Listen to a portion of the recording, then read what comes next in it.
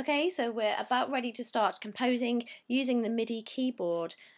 Now, this is the process that I would like you to go through to get your MIDI keyboard working before you come and ask for my help, please. So try these different processes, and I'm sure that one of them will get your MIDI keyboard working before you need to ask for my help. So it might be that you've pressed record and it says you can't record on this track. That's probably because you're not on the correct track. You need to be on a green track.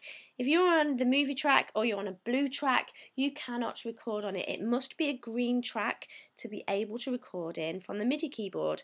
Now that I'm on my green track, if I press record, my MIDI keyboard, I'm playing it, you can hear me playing it, but nothing is happening.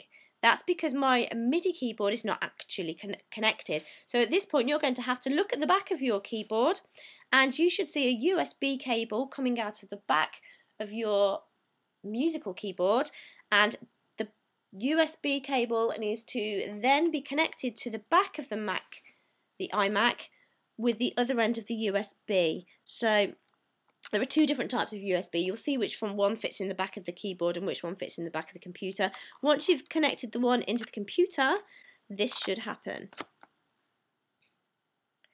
The number of MIDI inputs has changed. Now one input is available. So your keyboard is now connected to your computer, and if I play, we can now hear those Hollywood strings.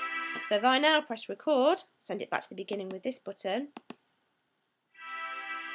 you can now see that that chord has recorded into GarageBand.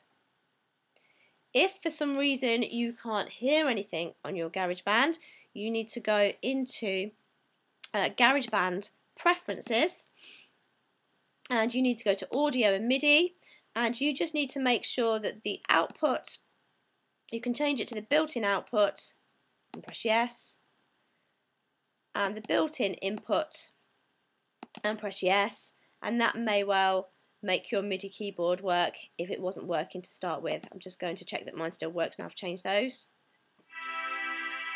and there's my chord.